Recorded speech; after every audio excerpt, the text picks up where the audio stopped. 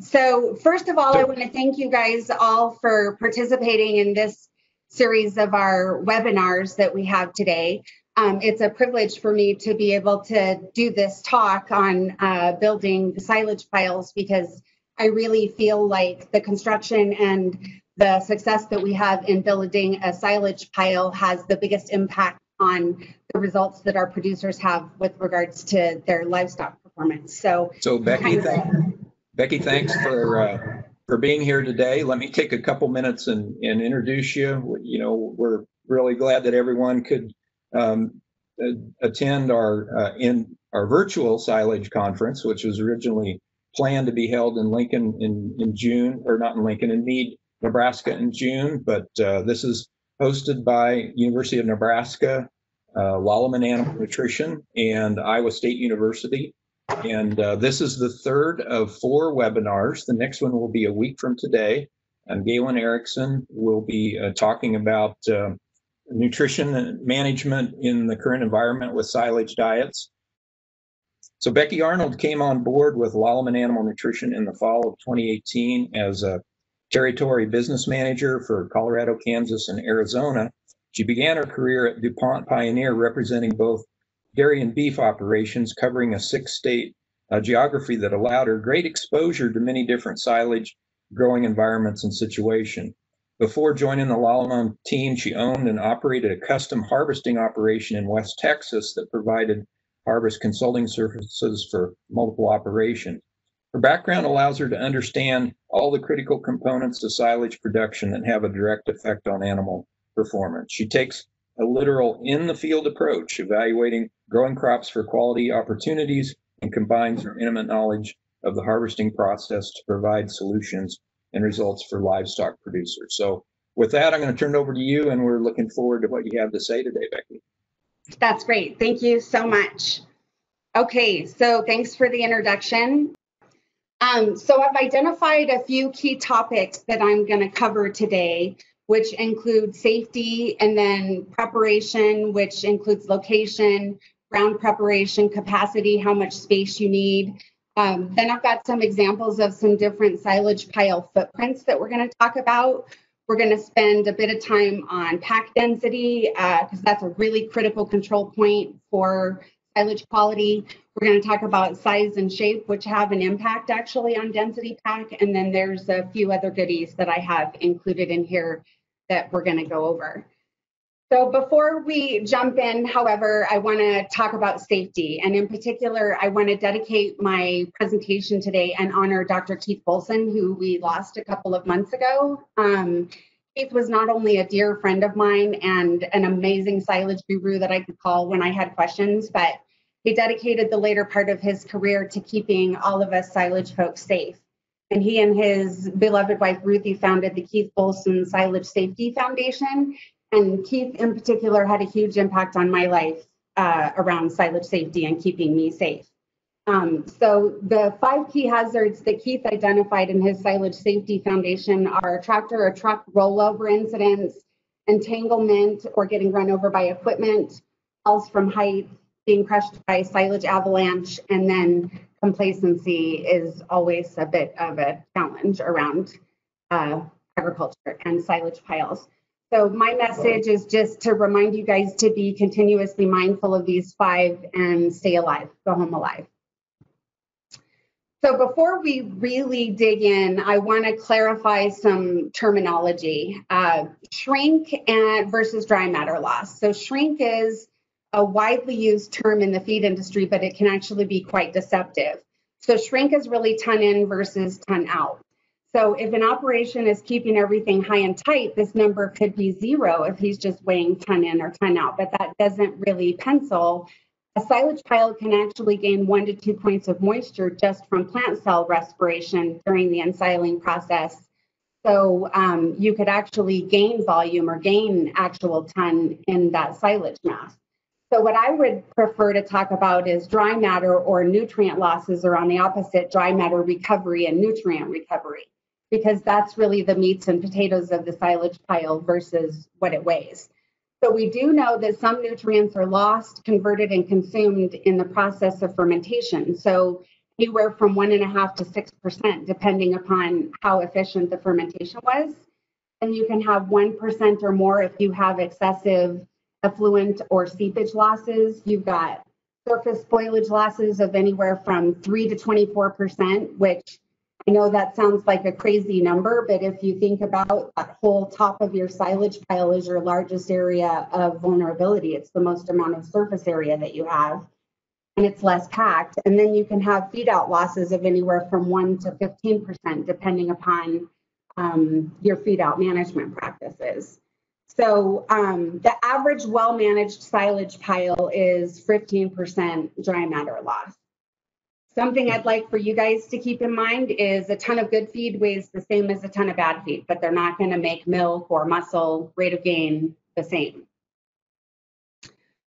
So we're going to jump in now, now that we've clarified all of that stuff. So you guys strap in. We've got quite a bit to cover, and I'm going to go kind of fast. So the first thing to consider when building a silage pile is going to be location, if you have the option or the luxury of deciding where you're going to put it.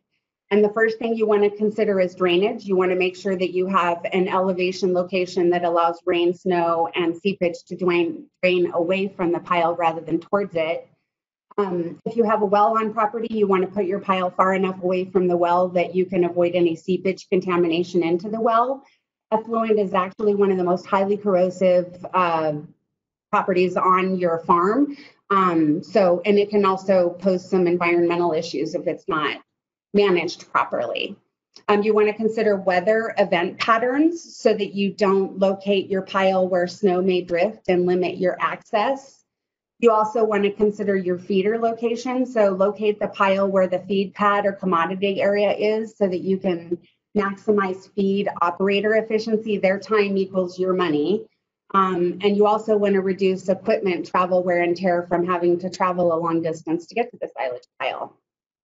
I always look at what direction a silage face is open. I try to plan silage piles so that the face will be away from high levels of radiant heat exposure. So for example, Colorado, Kansas, if you have a south open face, then you have the sun just beating down on that face all day. Or open to the west, you have the more intense heat on that west side. So if you have the opportunity to consider where you're going to open the silage, that is advisable. And then maneuvering space. Don't underestimate how much space or buffer you need to have around that pile in order to get a proper build and pack. So a minimum for me, I would say 12 feet buffer, but I prefer a 15-foot buffer. This gives your tractors room enough to pull off the pile and go over the pile from any direction without bumping into any obstacles. Next, we have ground preparation, and this is the step that I see missed quite a lot unless we have a concrete or asphalt pad, which would be most ideal. Asphalt can be poured for lower costs, but it holds up really well to silage acids, but it's not as durable as concrete. Concrete is very durable, especially in high traffic, but it can be degraded by silage acids. More often than not, we have unpaved surfaces like recycled concrete material. Fly ash makes a pretty good base. But regardless of your unpaved surface, and this is where I really like some ground preparation, those unpaved surfaces can become muddy and rutted out at different times of the year, especially where drainage is inadequate. So do what you can to prep the ground so you don't have inadequate drainage. And you also want to be mindful of large particle-sized rocks that end up in the mixing equipment and cause you unnecessary wear and tear. And then a last reminder on that note is that dirt and rocks are not nutrients. They don't make muscle or milk. So one question is, how much space do you actually need? Sometimes you only have one option, and so that's what you're stuck with. And if that's the case, I'd like you to consider two things. First of all, a higher density pack will allow you to fit more silage into a given space than lesser density pack. Also, if you cannot construct a pile that is both safe and properly sized to fit into this space, consider a second pile at a nearby location, which we'll dive into in a little bit. If you do have the luxury of size planning, there's several tools that are available to you. There's some calculators online by Brian Holmes or Ken Barnett, Or Lallemand has this calculator that I really like to use. It gives you the opportunity to enter. So all of those white boxes that you have right there, you can enter your variables in. So tends to be harvested. Next is going to be your target dry matter. You've got your target density pack. You've got your slopes that you can put in for your front and back ramp and your side slopes. We recommend a 3-to-1 or 4-to-1 to be the most safe. Then you've got your max height, which the maximum amount of height that you can get for a given slope doesn't necessarily mean it's a safe height. So that's something that takes some extra thought.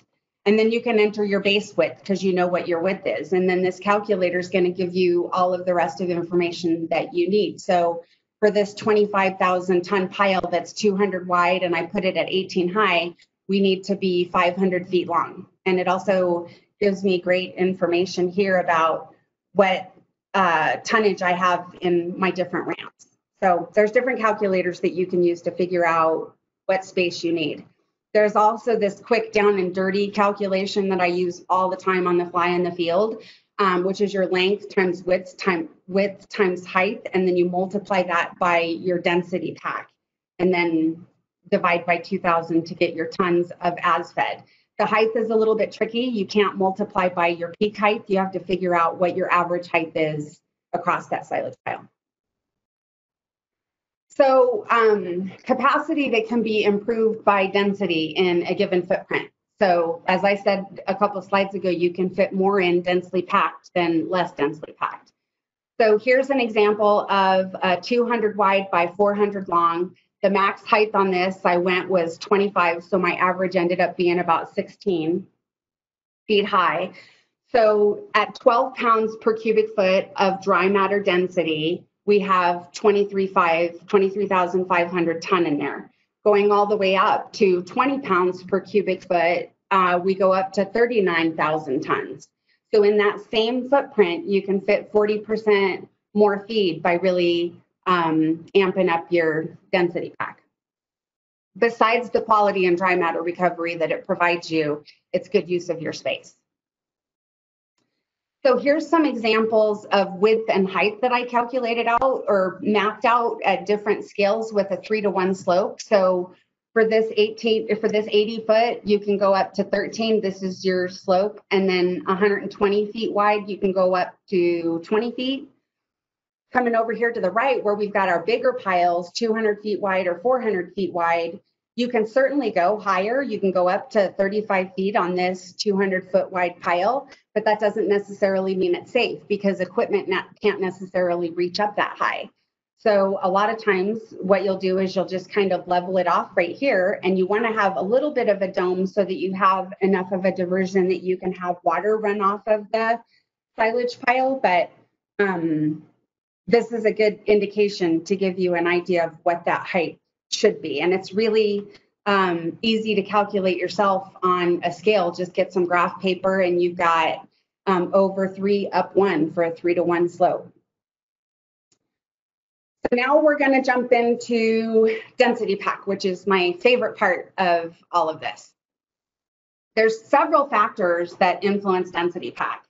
It's directly related to feed quality and feed conversion. So improving your density pack begins with understanding the factors that influence it. There's probably more than these, but your rate of delivery is a big deal.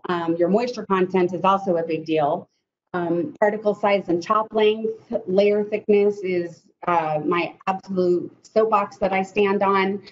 Slope, your length of your fill ramp, your wall height, tractor weight, and tire width and pressure, how many tractors you have, how fast those tractors go, and last and really, really critical is the pack operator.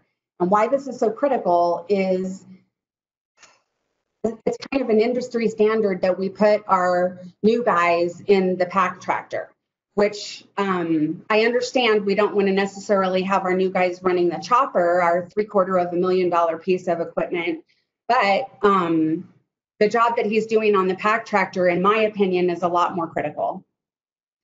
Each factor alone may be of little impact, but combining as many of these variables together as possible is really going to be the key to getting your density pack where you want it to be. So, and it starts with the first load. So spreading out the very, very, very first load thin and then building upon that. I've been in a lot of situations where guys will dump however many trucks wide they're gonna have their pile be. And then those, let's say that there's 5 trucks wide that this pile is gonna be, and then they kind of spread those out and then they start building the pile on top of that. Well, they're building a pile on top of basically an air mass. There's air that's trapped inside of those loads that they didn't get spread out initially, and you're already starting up a couple of steps behind par. So density pack being directly related to dry matter loss, Kurt Ruppel, which is a pretty common name that you'll hear around silage land, studied the effects of bunker density in relation to dry matter losses. So these dry matter losses are what was calculated at 180 days of ensiling at these different density measurements. So in short, you can kind of figure that 1 pound per cubic foot increase in density is going to result in 1% of dry matter recovery. So what does that really mean though? So to take that a little bit further, I've taken those predicted dry matter losses, calculated the value of those losses against $45 per ton in the pit silage price. That's about where it was last year, and I think that's pretty close to where we're going to land this year. So to give you an idea of this, to improve your density pack from 13 pounds per cubic foot to 15 pounds per cubic foot is worth 77 cents a ton in that dry matter nutrient value, which you take that to a 50,000 ton pile that you're putting up, and that's $38,500 that you've either gained or lost in achieving or losing that density pack. So that's pretty impactful if you put it into those kind of terms. So here we go. We get to talk about layer thickness. So density pack related to layer thickness. The thicker the layer in inches, the less the density pack. So if you look at 6 versus 8 inches right here, this is your 77 cents, guys. You've got 15 pounds per cubic foot with a 6-inch layer, and you've got 13 pounds per cubic foot with an 8-inch layer. So putting out thin layers is critically important. Density decreases as layer thickness increases, as you can see from this chart. There's a positive correlation with packing time, packing weight, and dry matter content. As each one increases, density also increases. However, if we're going to talk about density, we also have to talk about porosity. So here's an example of a 30% dry matter sample with a density of 15 pounds per cubic foot. By increasing that density to, or by changing the dry matter to 34%, now we have 17 pounds per cubic foot. So dry matter density does not account for the porosity, which are the voids of space between particles. It's either going to be filled with water or it's going to be filled with air, which allows gases to move within the material, so primarily oxygen. So looking at that same 30% dry matter sample packed at 15 pounds per cubic foot, it contains roughly 35 pounds in that cubic foot of water, and 30% in that cubic foot is gas-filled porosity. If we have a 40% dry matter sample that's still packed at 15 pounds per cubic foot density, we've got 22.5 pounds of water in that cubic foot, and almost 50% of that cubic foot is filled with gas porosity. So 67%, gas is going to flow 67% faster through a 40% dry matter sample or pile versus a 30% dry matter. So if we're going to talk density, we also have to consider porosity. So pack layer thick effect on porosity is the obvious opposite of pack layer thickness on density. As pack layer thickness increases, silage porosity increases. The higher porosity, the higher dry matter losses due to aerobic deterioration. As porosity increases, dry matter content increases for the same density. That's that calculator that that example that we just went through.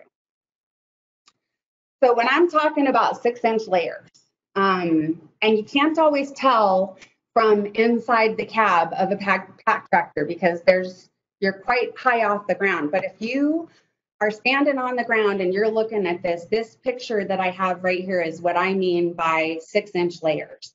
I don't ever want to see the blade lift up off of the silage surface beyond that 6 inches. If you get to where you're having to lift your blade up so that you can unload the rest of your load, then you've taken too big of a load. And what ends up happening is this right here. So you lift up your blade, this gets dropped on, and I guarantee another load's going to come up here, and that's a section that's just not going to get packed. So I want you to consider how much material you can take in a blade load to be able to feather it off in a 6-inch layer. And that is directly related to how much runway you have to deliver that load. If you have a really long runway that you can take a full blade load and feather it off that entire fill ramp, then go for it. But if you have a short runway and you take a full blade load, well, here's where a lot of that is going to end up. And this is a lot of where we lose density pack. So we also have packing weight related to rate of delivery. So the weight's supposed to smush down all of those layers that we've put on. But what is that packing weight that we need to accomplish that? And I'm sure many of you have heard of the 800 rule, but we'll just go through it real quick. Choppers are getting bigger and beefier. The new John Deere 9000 touts that it can pull in 400 ton per hour. The Class 900 series, 380 ton per hour. I know that that's pretty excessive. You got to be really clicking and having like a truck under you all the time, never stopping, like a big, huge pivot that you don't have to stop kind of a situation to be clicking those kinds of tonnage, but it's not unrealistic. So I used 340 ton per hour for this 800 rule calculator. You multiply it by 800, and now this gives you what your pounds are that you need, divided by 2,000 to get your tons. We need 136 tons of heavy metal to handle that 340 tons per hour that's being delivered. If our average tractor weight is 45, that's 3 tractors that we need for that one chopper that's bringing in 340. And I would bet that you guys work with operations that are running more than one chopper. So if we have 2 of those bad boys, that's 6 tractors that we need to have on that pile in order to accommodate this packing weight guideline. I don't know that that's always realistic. We sometimes have spatial limitations where we don't have room to put that many tractors on, or maybe we just don't have that much equipment available to us.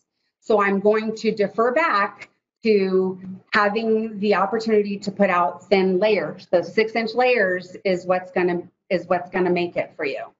If you are having trucks that are coming in so hot that you can't keep up on the face, I am absolutely down for slowing trucks, holding them up for a second so that your pack tractors can get caught up on the face. And I'm not talking about stopping trucks for 10 minutes. If you stop a truck for 2 minutes, maybe 3 minutes at the most, that's usually enough time for guys to get caught up on the face. But it's important to keep control of that all the way through. Don't ever get behind, or you've got it's kind of a snowball effect that happens if guys get behind. So I'm going to switch gears here and show you a quick video. Okay, so watch this tractor that's coming off of that came onto the pile. He's coming around right now. So the one that's on the pile right now is on the pile for approximately 20 seconds, if you can see my little timer on the bottom. So here we're at 20 seconds and he comes off. And I love this. I see it all the time. It kind of makes me crazy, but here we're taking a nice wide swath around invisible trucks that are not there, and squaring up to a pile that's not there to push. I have no idea why he's coming around and taking such a big swath at this, but what it ends up with, now we're almost done. So we spent 20 seconds on the pile and 26 seconds off the pile. So I actually evaluated that video for about 5 minutes, and what ended up between the 2 tractors was between 60 and 65% of their time was on the pad, not on the silage pile. So that leads me to talk to you about circle packing versus directional packing. I like circle packing from the perspective that it gives you a nice natural shape of your pile. However, I do feel like we get better density pack out of directional packing, which is where you have your push tractors pushing up, and then you have other tractors that are just going to the side. So that's what these pictures represent. So while I've got trucks unloading over here, I've got these guys that are coming up over the side over on the right-hand side. And then as trucks unload over on the right-hand side, I'm going to have my side tractors packing on the left-hand side. What also happens with circle packing is as they turn on the pile, there's material that dumps off of the side of the blade, like what you see here, these berms. Those berms almost never, ever get packed. Then we have tires that are turning on a silage pile, and we have slope related. So on that heavy tractor, on that heavy end of the silage pile, those tires, as it's turning, are actually digging into layers that we packed beneath. So I know that this is a technique that's really common. It's also where I see guys spending 60% of their time on the pad and not on the pile because they're circling around versus going up and down.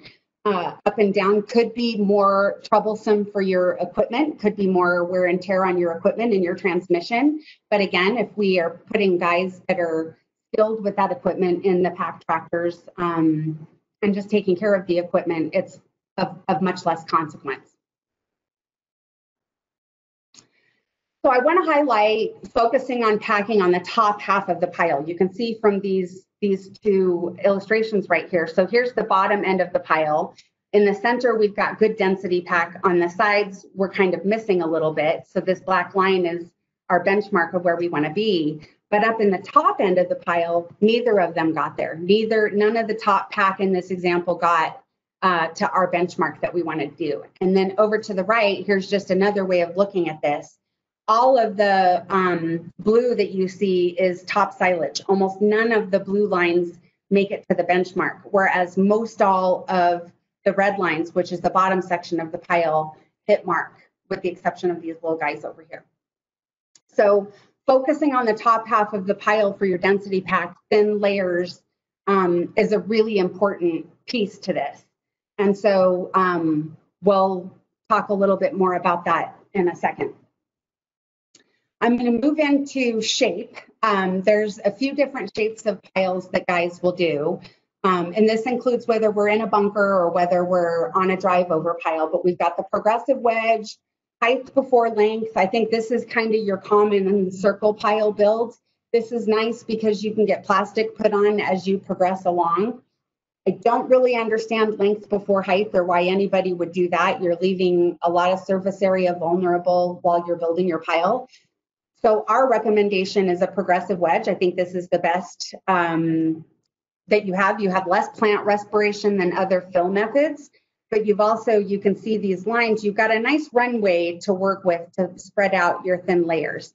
And yes, you can still cover as you go with this. So this length before height, a lot of guys have seen this YouTube sensation, and I'm not going to lie, it's pretty impressive to look at. So here's the pros for this kind of length before height pile. One, it looks really cool from a drone video. Two, it's really efficient for trucks and maneuvering around the silage pile. And then you also have a nice long carpet to spread out thin layers. However, here's some cons that I thought of. You've got lots and lots of tractor travel to get those layers spread out across this in order to keep up with trucks.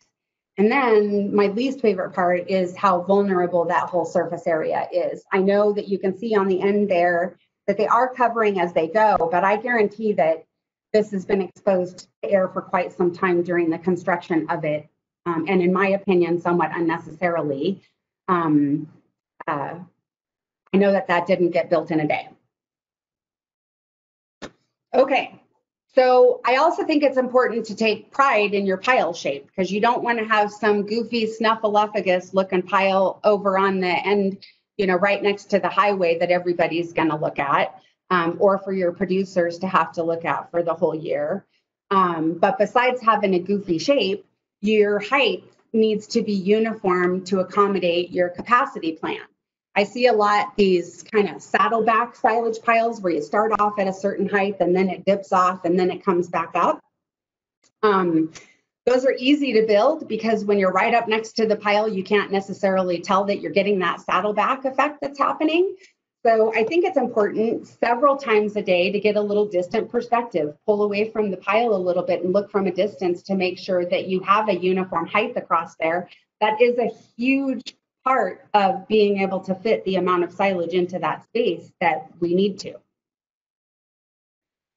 So pile size and slope are not just quality factors, but they're also key factors that are associated with safety. So if you can imagine, and we were talking about this with pile height a little bit earlier, but if you can imagine a pile that's stacked higher than your equipment can reach, this is absolutely a recipe for a disaster. Steep sides that are more than a 30% slope put pack tractors at risk of rollover. It's difficult to achieve density pack.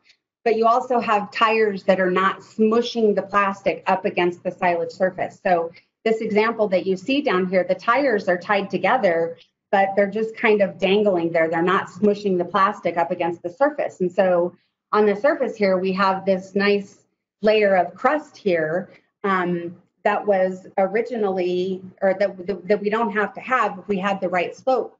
You have to have the benefit of gravity to smush the silage up against the surface. If you also think about top spoilage that you see, even though you have it covered and you have tires, those tire grooves that you have when we first build this, then you've got plastic laying across the top of it. We are going to have a little bit of settling and shrink that's going to take place. And so that shrink happens. And now we have an air gap here between our plastic and these maybe tire grooves or these openings that we have here. So really being able to smush that plastic up against that surface is important. And for those of you that have never seen a 45-degree angle silage pile, they do exist. Your steep slope sides are the most dangerous piles that they are because those are the ones that are more prone for silage avalanche.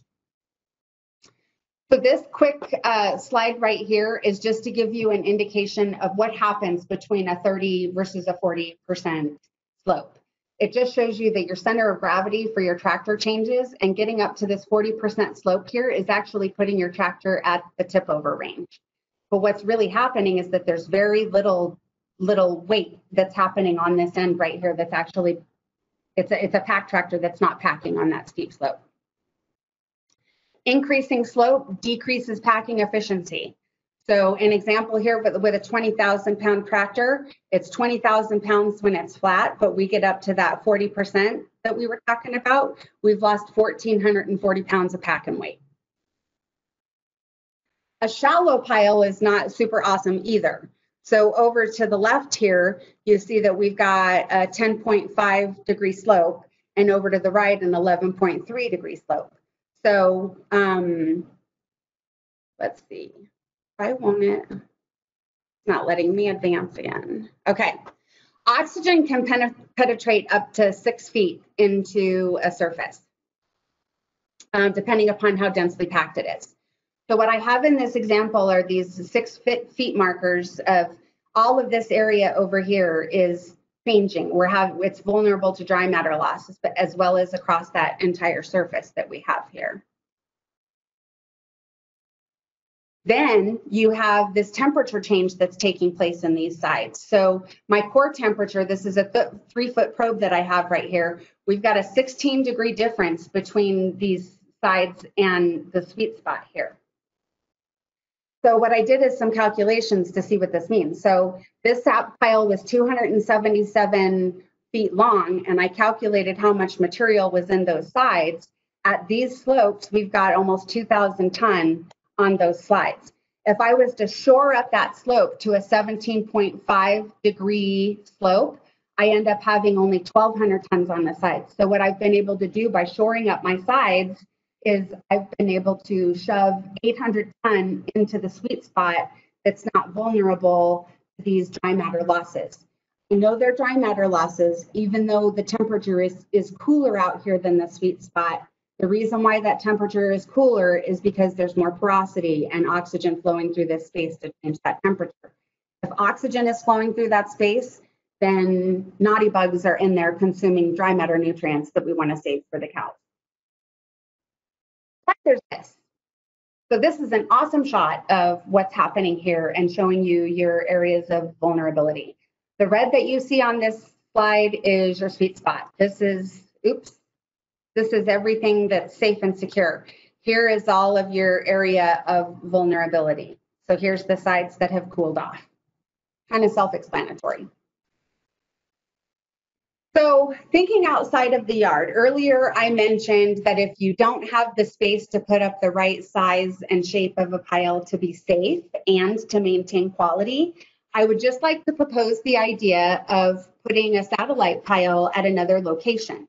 I realize that this includes logistics and challenges if you have to have a loader over there or some of those other considerations, but just food for thought. If you have a less productive corner across the road from your operation, this gives you an example of what you can fit there. So this is 4.5, 5 acre corners that we can put a 200 by 500 foot pile there and fit 24,000 ton or more.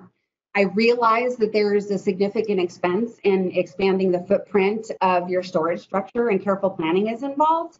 But I do believe that having a safer feed center and higher quality feed will outweigh the expense of that. Just food for thought.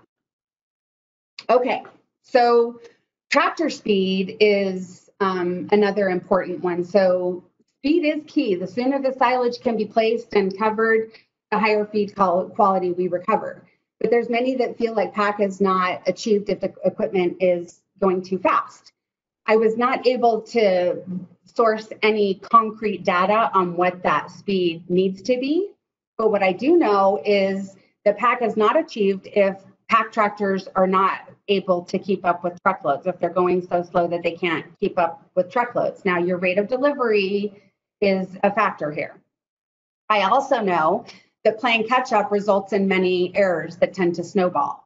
They'll take too big of a blade load, lose traction, digging into previously packed layers, pushing out too thick of a layer, not packing, not getting a good pack and pass over each layer. And then the sides and the edges tend to get forgotten when guys are in the weeds.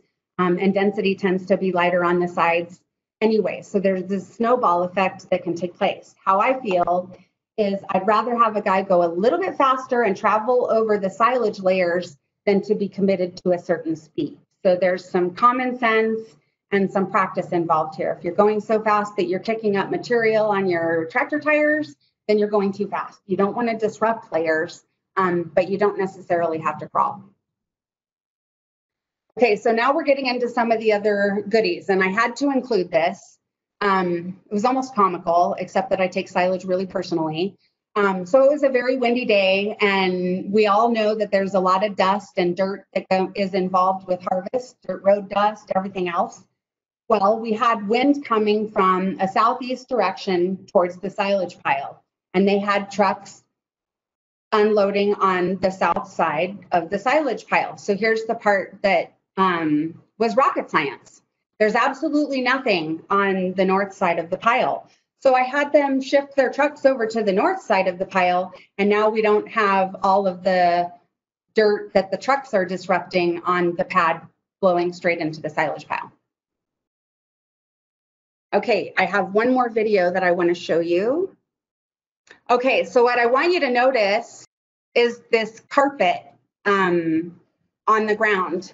If you are on a dirt pad or it's a muddy situation and you don't have a concrete pad, I like the idea of having a thin layer of silage right there as a carpet. That's a spot where your trucks can back onto, your tractors can roll on, and the tractor tires are not dragging dirt up into the silage pile. And it's also a reminder that your pack tractors don't ever need to scrape their blade along the ground and shove that stuff up into the silage pile.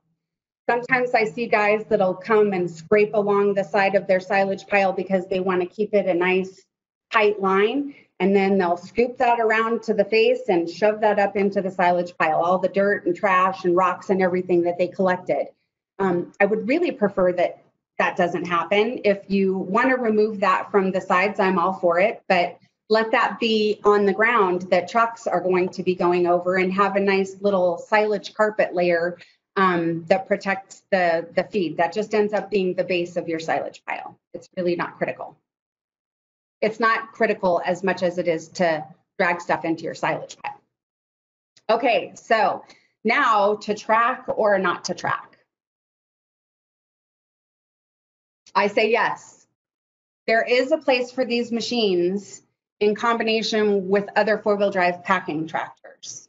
So what I really like is, while the true footprint of a track tractor is larger than a tire, their weight is not equally distributed. So there's pressure spikes under the boggy wheels, these guys right here. So compaction actually occurs under the highest contact pressure points, which happens to be under these boggy wheels. Hang on. So at different tire pressures, so 20 PSI, the pressure, downward pressure of a tractor is going to be less than a quad track. At 20 to 35 PSI, it's going to be equal to one of these quad tracks. And if the tire pressure is greater than 35, it's the track has lower contact pressure. So there is a way that we can find balance.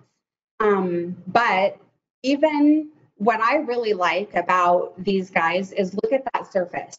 So as you have these tracks that are running along with your pack tractors, I like the idea of having a smooth surface to layer silage over rather than a rutted surface to lay silage layers over. And this track allows you to do that. Plus, this really eliminates top spoilage when you put plastic on.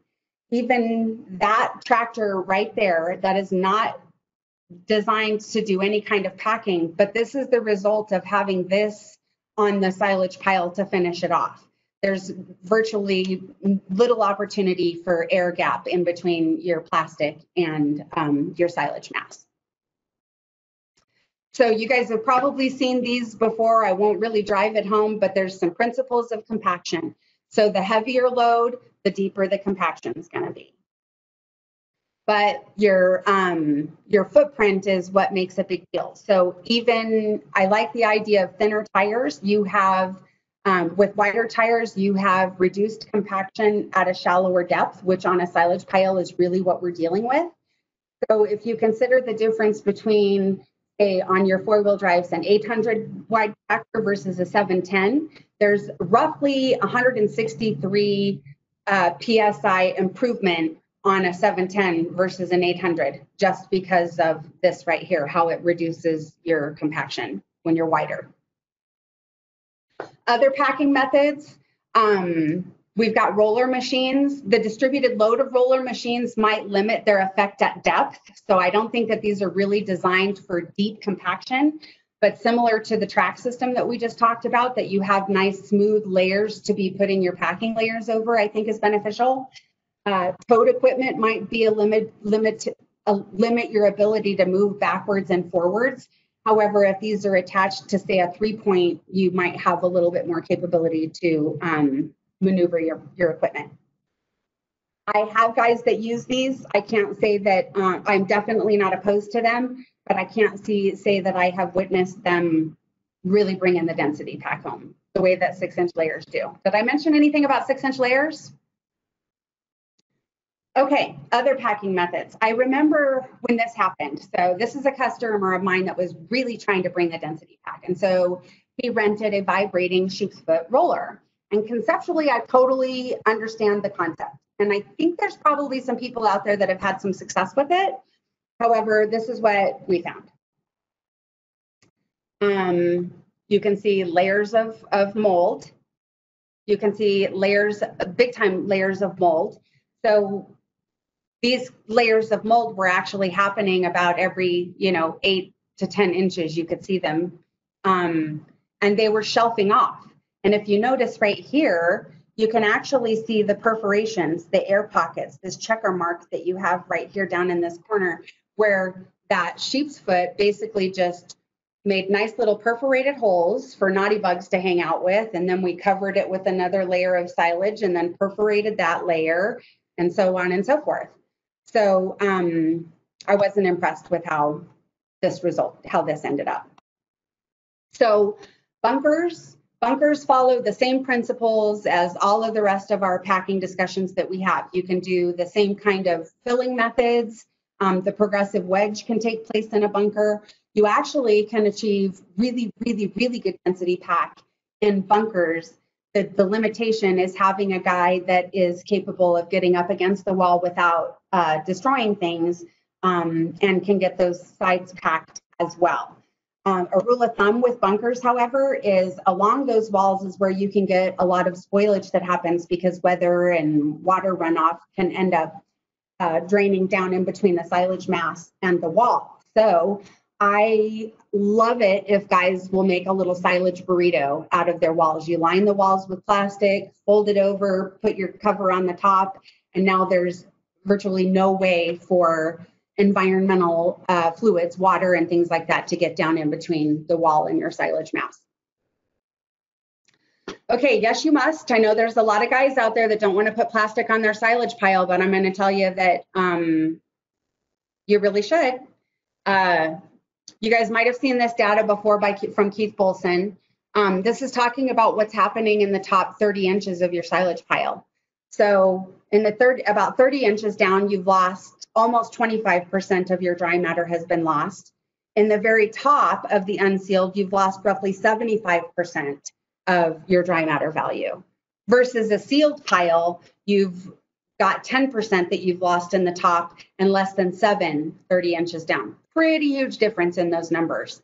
But it's not just dry matter loss that we also have digestibility losses. So looking here, Keith Bolson did some research in '99 looking at the effect of spoiled corn silage on beef intake and digestibility. So this is the take-home message here, you guys. Adding spoiled silage to your ration reduces the entire ration digestibility. You can see this decline right here. This mark right here is what we were just talking about in the previous slide where we've lost 75%. You've got a decrease in dry matter intake and you've got a decrease in digestible ration intake. And what does that mean? That's a loss of 2 pounds of digestible dry matter that calculates out to a half a pound of milk, a half a pound of beef rate of gain and 4 to 5 pounds of milk per day. So you can have 5 to 20% of dry matter loss before any visible signs of spoilage are present. We already talked about how the average dry matter loss for a pile is 15% with good management. So if we're talking about a pile that doesn't have plastic on it, we could be up in the high 30s even for overall dry matter loss. 6 to 8% of dry matter loss is just going to happen. It's unavoidable, whether that's from fermentation losses, leach losses. It's impossible to do better than 6 to 8%. Okay, so that's what I have for you, but I do want to remind you, out of all the variables that we talked about, you want to control what you can in order to be more forgiving of those things that the environment's going to throw at you that you can't control. We do have a couple of questions. The first question actually is a comment about Keith and that he will be missed. He was a very good teacher, big impact. And I do have to say that the presentation he gave, I guess it's 4 years ago at one of these initial silage conferences was impactful. I mean, I still remember his silage safety message and the things he talked about today. So thank you for that tribute, and certainly he will be missed. Okay, so questions. The first question is about piles on bare soil. What kind of preparations? They might have missed it, but the question is, what kind of preparations are needed? You compact the soil, you provide drainage. That's the basic question. So yeah, you want to make sure that it's as firm of a base as possible. And you also want to make sure that you have a little bit of slope to it so that you have an opportunity for some drainage over there, whether it's going to be drainage that starts with weather or whether it's going to be effluent loss that the pile is going to have. You want to make sure that you have drainage. And then just make sure that it's as smooth as it can possibly be so that you're not going to be pushing dirt up in. Now, when you're building the pile on this dirt pad, that carpet that I showed you the picture of, that really is a game changer with regards to how much dirt is going to end up in the pile, either from tires or from the blade itself. And besides the fact that dirt isn't a nutrient, it also is fermentation inhibitive. So the more dirt that you have in the pile, the more challenge you're giving that pile to ferment and preserve. The next question is an interesting one. Can piles affect buried utility lines? I can't say that I know the answer to that question. It is that the effluent is extremely corrosive. So if I was going to shoot from the hip, I would have to assume that if you have lines buried in an environment where that effluent can reach to, you could have some corrosion. But that's my best shot at an answer for that.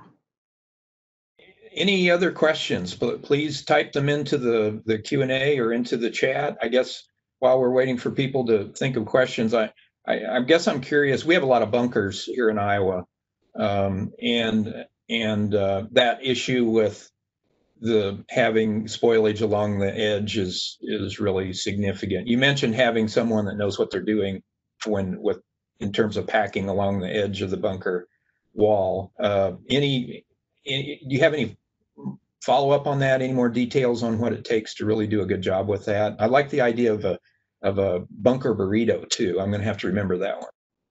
Yeah, so that's good, but that's a tough one to get. That's a tough one to get guys to jump onto because they don't want to buy all of that plastic. So your next best option is to make sure that above your walls you have enough slope and plastic coverage over this, that you don't have your pile shrink beneath your wall like this, because when you have your wall right here and you have shrink below that, this is your area where everything gets in. And so you want to try to have your pile high enough.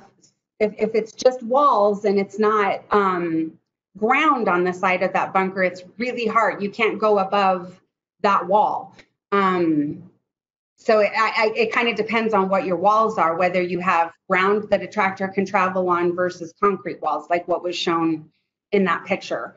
If you only have those concrete walls, I really got to say that plastic is your best option. Okay. So densities for earlage and high moisture corn compared to silage, if you've got that information. As a rule of thumb, for high moisture corn, your density is going to be between 40 to 50. And when I say between 40 to 50, so 5 feet from the surface, the top surface, you want to be 40. And then the farther down, for every 5 feet that you go down, you want to have better density pack. The more mass that you have sitting on top, the better density you should have down low. So for earlage or high moisture corn, you're 40 to 50. For corn silage, you're 15 to 20. So 15 at the top, 20 on the bottom. Alfalfa silage, 18 at the top to 23 on the bottom. And then snaplage, which would be your earlage, 30 to 40. Excellent, thank you. Oh, here's one more. Is there a question about silo gas poisoning with a silage stack? So silage gas poisoning can be produced around any silage environment. So whether we're talking about upright silos or drive over piles or bags or bunkers, that gas is being produced. So when a silage pile gets put up, that first 2 weeks after ensiling is really your critical time. And if there's a lot of gas that's being produced, you can sometimes see it. It's kind of an orangey, brownish kind of cloud floating in the air.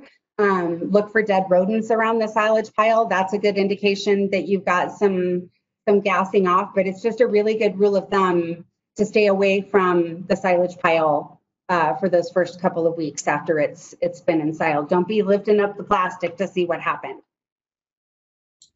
Excellent information. Well, not seeing any more questions, I think we'll wrap this up for today. And we have one more in the webinar series, and that will be Dr. Galen Erickson from the University of Nebraska next week, talking about nutrition aspects of silage feeding in the current economic environment. And then UNL will follow this up with some podcasts where we really get into some depth on some of these topics a little bit more. So again, thank you for joining us, and we'll look forward to having you join us next week. Yes, Dan, Beth. I just got one more question in. To avoid muddy, do you see the possibility to use limestone revolved in the soil, or incorporated in the soil, I mean? I don't have I've never experienced that, so I really can't express about that. I could do a little bit of research about that and follow up if you want to shoot me an email. That's just not something that I have experience with. Very good. Thank you, Becky. Thank you, everyone, and we'll see you all next week.